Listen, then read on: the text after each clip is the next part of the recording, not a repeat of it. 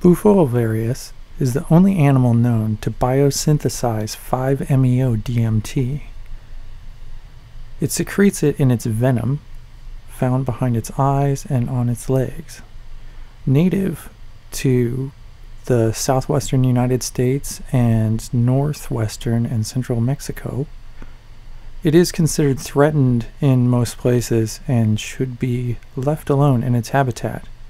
This shirt pays homage to the toad and the molecule contained within. These shirts are currently on sale on my website for $25, which includes free shipping.